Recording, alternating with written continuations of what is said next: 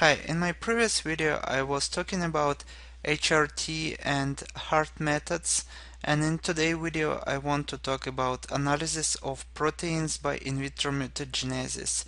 Although HRT and HART can identify a product of the cloned gene expression, those methods doesn't tell us much about protein itself. And some of the major questions that molecular biologists is asked today is relationship between protein three-dimensional structure and mode of its action in the cell. And the best way of tackling this problem is induce mutations in the gene, and such mutations would lead to the direct changes in the sequence of amino acid. And inducing such mutations, biologists see what effect the change in amino acid sequence has on the properties of the translation product. And let me show here a brief reminder of how expression of the gene works. Let's say that this is DNA strand,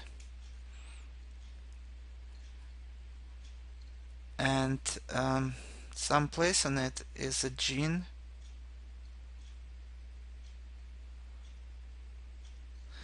So first RNA is made. This is message RNA.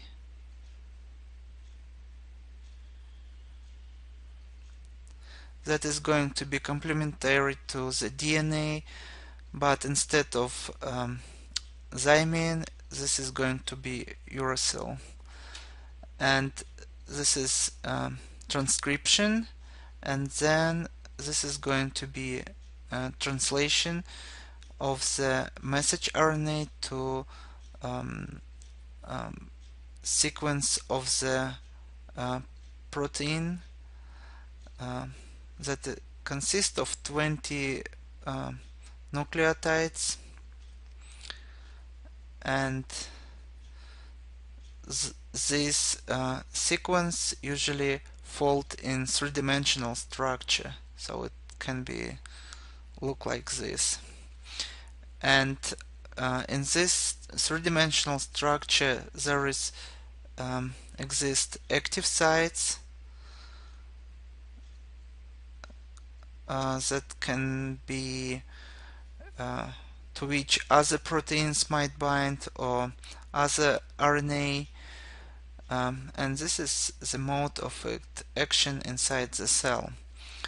So this is of course oversimplified representation, and also when I am talking about mutations, I want to of course highlight that not all the changes in DNA lead to changes in protein sequence.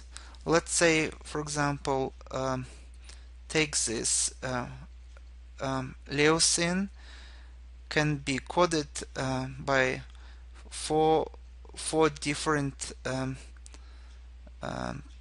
sequences like CTT, CTC, CTA, and CTG. We see that all these first letters, two letters here, they are all the same. Let me change the color. So it is CT here, CT here, here, and here.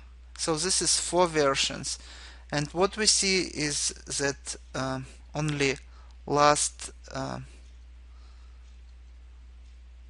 lattice is changing, and this is called wobbling position.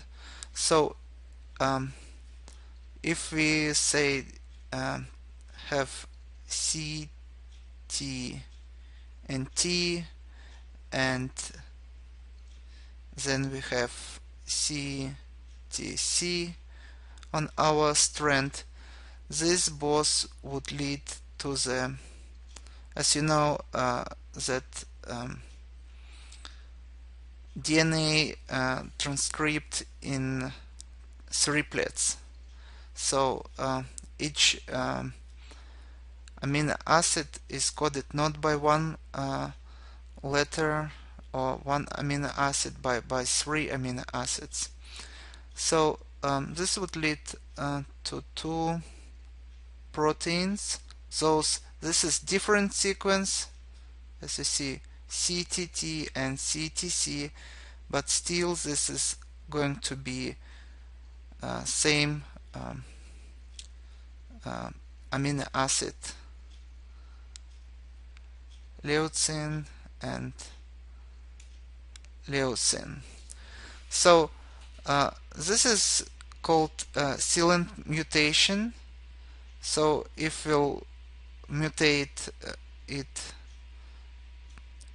any these 4 different types, we are not going to get a mutation. So the best way of tackling this problem is to induce a mutation at the certain position in the gene, and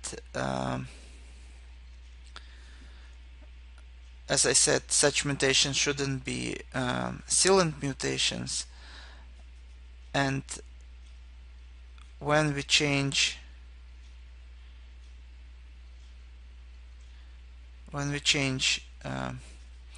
DNA sequence, we change sequence of protein, and this would lead to different shape. So if we'll insert mutations here, this can be only one nucleotide, or it's going to be a polynucleotide. This may lead that this is going to be different shapes, 3D shapes of the protein, and also this might change active sites, or totally the protein might be non-functional. Under normal circumstances, mutations occur randomly, and large number of mutants may be screened before one that gives useful information is found. A solution to this problem is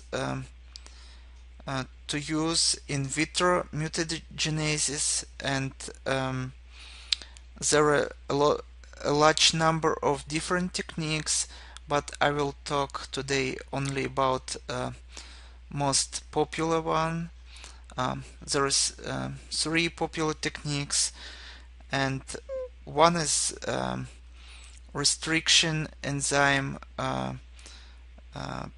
fragment deletion. Let me show it visually here. So this is DNA strand, and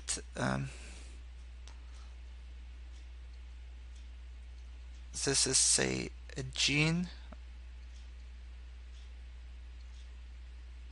So if we'll use restriction enzyme and cut this DNA in 2 places, maybe like this one, and this is another cut. So normally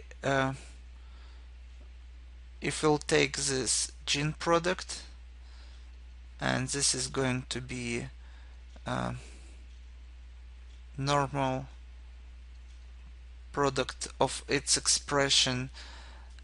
So if we'll delete this piece, this fragment, so we'll get a short version of the gene, and protein may be misshaped.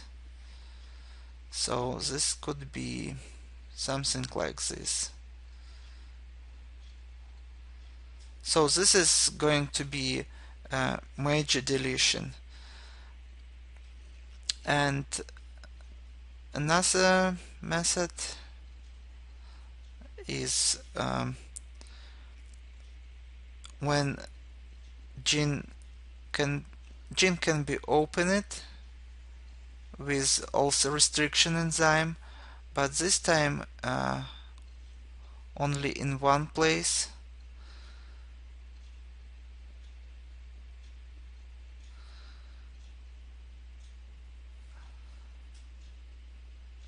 And then, so let's say we cut the gene in the middle or anywhere, and then with the use of the endonuclease that is double strand specific, and for example such as BAL31,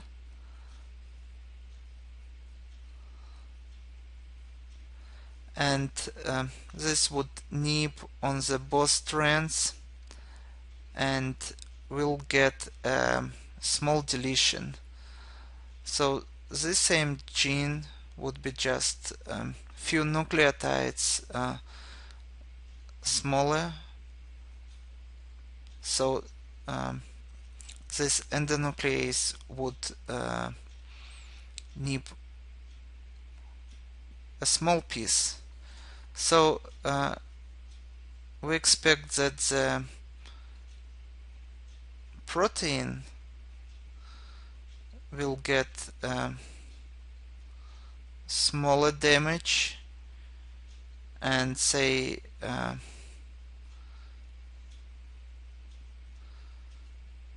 would be misshaped, but less than in this case. Let me change here.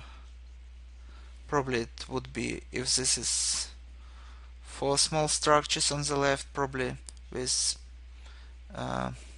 such a deletion it could be smaller. Maybe it would look like this. So and in this case probably like this. And another mutations that we can insert, it could be insertion.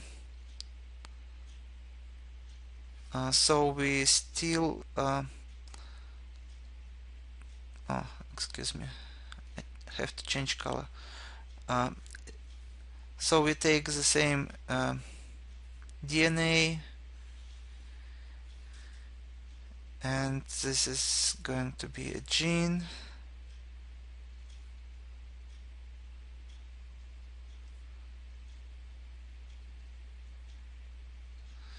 So we can open our gene with restriction enzyme, and instead of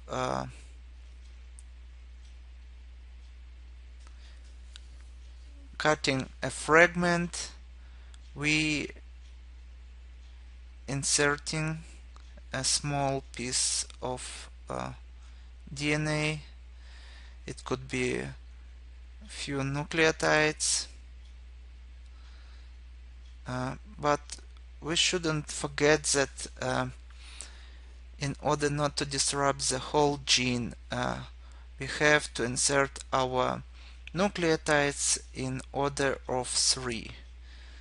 So 3 nucleotides is one triplet, or the whole sequence would be damaged. So we shouldn't expect any relation to our original gene expression. So usually such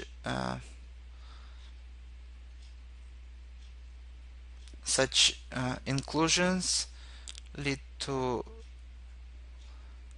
different protein structure. It might fall differently.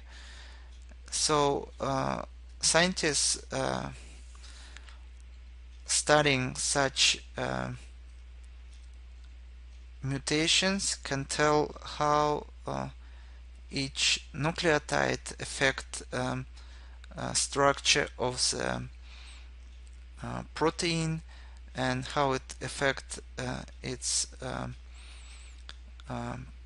important structures, active sites, and shape, and thus can be better understanding how proteins behave inside the cell, and we can find a pathway for protein. So that's all about how mutations is induced, and this is only brief description. And as I said, there is many different types of mutations that can be inserted, and I will talk more about different methods. And that's all for today. Thank you for your attention. Goodbye.